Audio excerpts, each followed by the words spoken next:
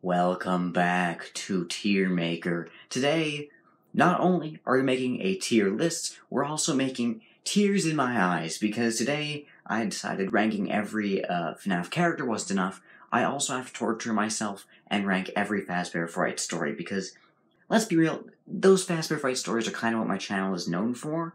So I think it would be, a great idea to, to go through each and every one of them and rank them and share my thoughts. And, in the process, not only will I be incredibly sad, but I'll also probably make many enemies, because there's going to be a lot of people who disagree with me, and I did, no thought beforehand for this video.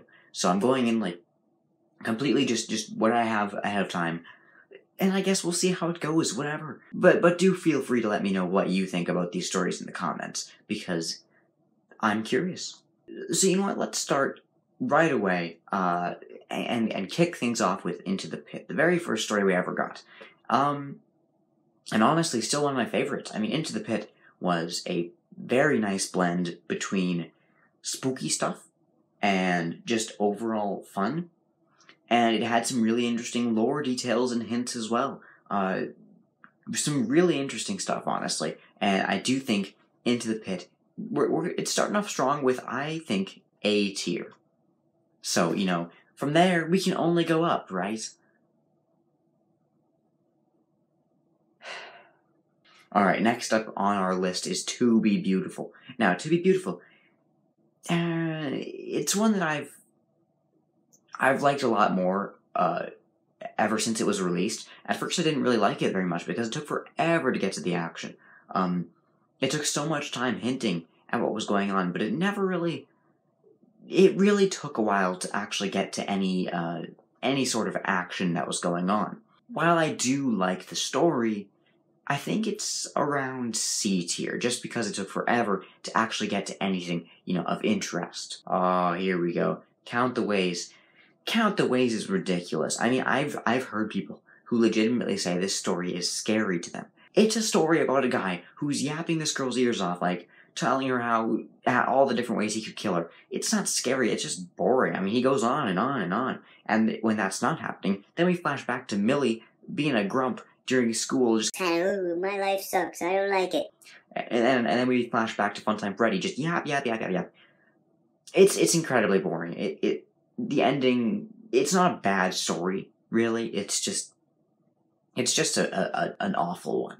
So we're gonna put it at D tier. Oh, the Stitch Wraith. Oh, the Stitch Wraith stories. Funny story.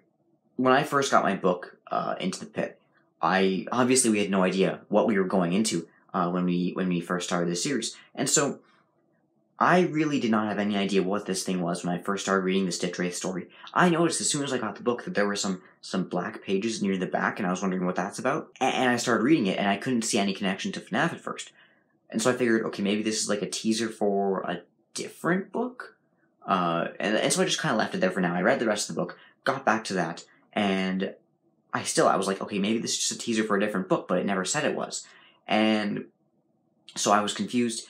I kept reading, and then as soon as it mentioned Sarah's name from To Be Beautiful, I knew, okay, this is something special. So, and it raised a ton of questions, the first one. Didn't answer many, but it left me wanting more. So I think just for that, this gets A tier. Fetch. Fetch is also clearly, well, Fetch is a very good story. I am not sure if I'm willing to say it's S tier worthy, because it's not as good as some of the other ones on this list, I don't think, but I think it's S tier. Yeah. It introduces a cool new character. It gives us some really scary moments. It has an awesome ending. And it's really good. One thing I like that Fetch does really well is it shows you that there is no way to beat Fetch. Usually when you're reading a story like this, you'll be thinking, okay, well, if I was in this situation, I would do this. In this story, they actually go through a lot of those things. There's a point in the story where they're talking about, okay, what if you give Fetch a task to do that takes him forever? It's an infinite loop, and then he can't, he's stuck doing that forever. Nope, doesn't work. Okay, they think, well, what if you just destroy it? Tries that, doesn't work. it's very good at showing you, okay, there's no way to beat this thing. And that's what makes it much scarier, so I do think it's S tier. Lonely Freddy, I think it's good that it spends a lot of time on character stuff, because it makes you feel for the main character a lot more, and that's especially helpful in a story that's much more sad and scary. But I don't think it's... I think it might spend a bit too much time. I think it could easily have been a lot shorter. It's definitely a good story, but I don't think it's quite A tier, so we're going to put it in B. And Out of Stock. Out of Stock is also, I think, A tier, just because of the... Plushtrap Chaser is one of the best, creepiest villains in the series, I think. And the action scenes are great. So I definitely think it's A tier. Oh, and Stitch Wraith number 2. As far as I know, we still don't know what Stitch Wraith number 2 means. I think I'm starting to kind of figure out how it connects to other things, and since we're getting Blackbird later this month, I don't know when this video is going live, but at the time I'm recording this, it's the 20th of December. So it should be going live, the book should be out in a few days. I think that that's going to connect to this teaser, because if you remember, in the end of this teaser, there's a wardrobe filled with, like, black scribbles and stuff, which is really strange, and it seems like Jake is mentioned, because it talks about a guy a father who works overseas, and his kid, this woman is taking care of him, and one of them dies, and that sounds very similar to Jake's story, if you've been kind of studying up on these books. So I think that's really interesting. I don't think it's as good as the first one, though, so we're going to put this also in B tier. Alright, 1:35 a.m. This one I've always been a bit conflicted on. I've never really formed a solid opinion on 1:35 a.m. It's much more... It's a very interesting story, I'll give it that. The way it pictures a woman going insane, that seems to be what it's picturing, and it raises a ton of questions, because it's hard to say for sure whether Ella is actually the one causing the problems in this story. It could also very well be just Delilah going insane. I think it would be connected to Ella, but it's hard to tell, and that makes it very interesting. The ending, I think, was a bit abrupt, and that's my only problem with the story, at least as far as I can tell, as far as I can remember. But otherwise, I think it's a really good story. I feel like I might have been saying it was too good. Now everyone's going to expect me to put it in A, but I think I'm still going to put it in B.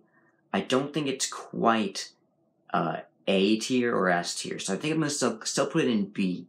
But it is a very good story. Most of these stories are. Room for One More is one that I really like. I know a lot of people predicted the twist in the end. I never did. I never predicted the twist at the end of the story. Maybe that's embarrassing, I don't know. But I never predicted it. And even so, the ending was amazing. I think even if you did predict it, it was a really weird story with the dream sequences. I think this is definitely A tier. Maybe you'll disagree with me, I don't know. This next one, okay, The New Kid. This is one that you either love or you hate. The New Kid, I love how it features Golden Freddy. We went into it not knowing anything about the story. This isn't the story on the cover, so you don't know anything about it. Golden Freddy isn't hinted at in the back of the book. You have no idea who's the animatronic in this story until he shows up. At first I thought it might be Spring Bonnie, because I was really hoping for a Springtrap story, which of course later we got one. But it ended up being Golden Freddy, which is also fantastic. And even though he didn't actually play a big part in the story, I mean, he honestly just sat there for the whole thing. The story is very creepy, and the Springlock failure in the story is brutally depicted. It's great. I honestly wasn't expecting a Springlock failure to happen, even until like the few moments before it did, and it shocked me when it did, just because I didn't think, for some reason, I couldn't have expected that they would do that to Kelsey. I don't know, maybe I'm just bad at predicting stories, but I didn't think that was gonna happen. I don't know. But yeah, this is definitely A tier for me. I know a lot of people might disagree, but for me this is A tier. Stitch Wraith 3. What happened in the Stitch Wraith 3? Hold up, give me a second here. Oh, alright, that's embarrassing. This is the one where we actually find out the origin of Stitch Wraith. For some reason I thought it was a super unmemorable one. No, this is actually a really interesting one. This may be S tier for me. Maybe. I'm not sure. It's pretty creepy. It is pretty creepy. And it solves a ton of questions, and yet raises some as well. Yeah, you know what? I think this is S tier. I think so. I really like this one. Okay, 2 more books to go. We've actually been going through this really quickly. I wasn't expecting that. Step closer. I was talking the other day with my brothers. I don't know anyone else who likes FNAF except for my brothers, and so I'm kind of, I don't have much other opinions to go off of except for any, online friends who like FNAF. And they said they didn't like this one, which I don't understand. I loved this one. I thought it was very well done. I do understand why you might not like it, because Foxy himself doesn't show up very much, and I know a lot of people might have been really hyped for that. I didn't mind. It was still a very well-written story. I think it kind of dragged out a bit, but I do think it's still good. I think it is A tier, just because of how well it's written. Sure, it's not very FNAF related, and that might bring it down a bit, but I do think it's still around A or B. We'll put it in A, though. Dance... There's always one. There's always one. Okay, Dance With Me. For Dance With Me, picture 1:35 a.m., but less good and much more bad. Yeah, that's kind of Dance With Me. Dance With Me still plays with the kind of the idea of going insane and feeling that something's stalking you when no one else can see it, but it just does it in so much more of a bad way. Ballora doesn't play any role as an antagonist. She does nothing. She just kind of sits there spinning for the entire story. If you haven't read the story, one, you must be extremely confused right now, and I don't know why you're watching the video. I don't mind, but I don't know why. She just sits there and spins for the whole story until, like, the very end, where she starts, scratching her nails on a window. Really scary stuff there. Ballora, you could knock over Ballora with a finger. Come on. This doesn't bother me in the slightest. This is the most boring story. I would just read 1:35 a.m. This needs its own tier. Look, in my video where I ranked FNAF characters, I may have been a bit hard on Ballora, and part of that reason is because this story, I thought maybe it would do her justice, okay? I thought maybe this story would do her justice and make me like her as a character a bit more. No, it did not. It made me care about her less. I don't know why I just added 2 rows there. I haven't been paying attention. This ruined any chance of me caring about Ballora whatsoever. Whatsoever. Coming Home, though, the one right after, I do think is very good. Again, some people didn't like this, I think just because, again, it's not scary, but it has some huge reveals for the lore. I do like how it seems like Chica coming to Susie's house every night symbolizes Susie possessing Chica every night. I think that's kind of what they're going for there.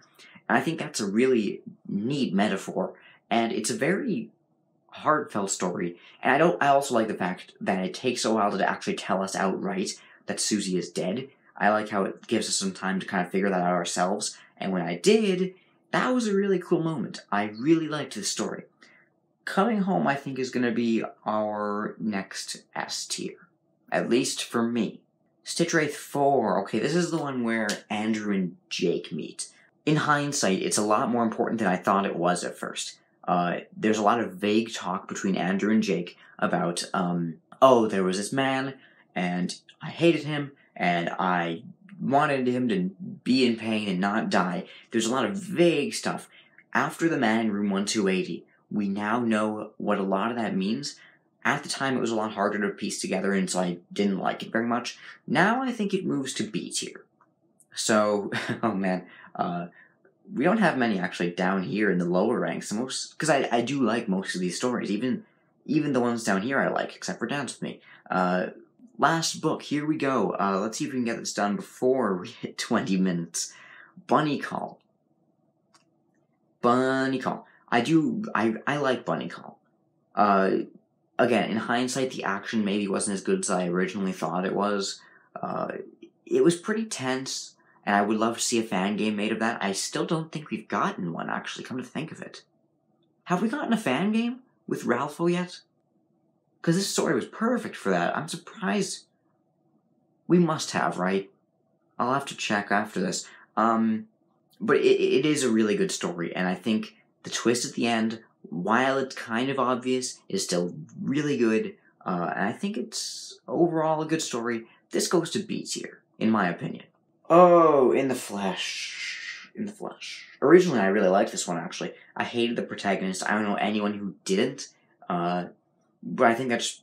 I'm not really sure why they wanted to make us hate him so much.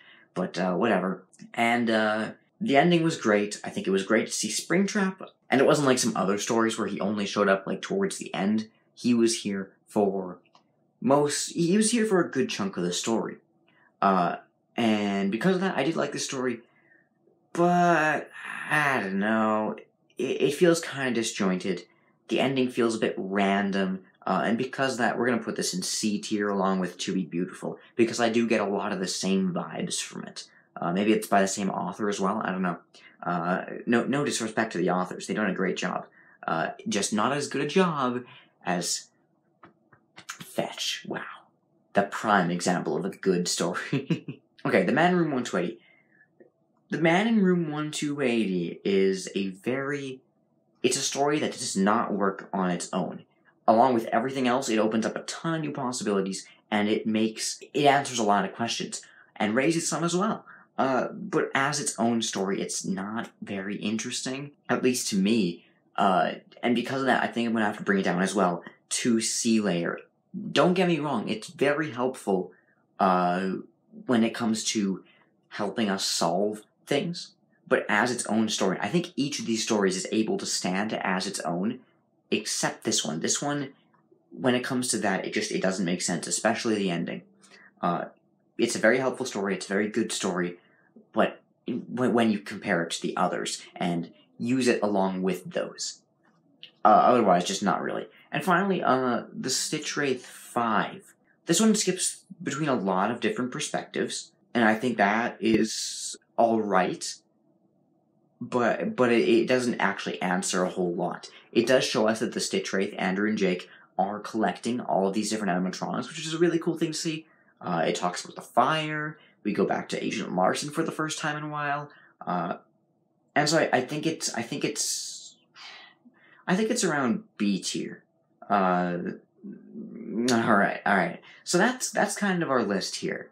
I'm proud of this. I think I stand by these choices. Sometimes when you're done making the choices, you look back and you're like, oh, maybe I don't actually agree with this. But no, I think I still agree with, in hindsight, I still agree with all of these.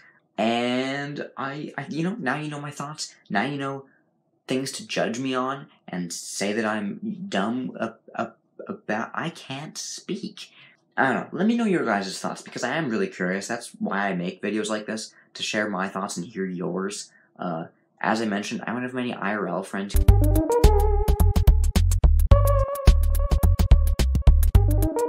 like FNAF. Most of them are, I don't know, into whatever it is the kids are playing these days. I don't know. I'm getting old, man. But yeah. So I'd like to hear your thoughts. Thank you guys for watching. And I have nothing else to say.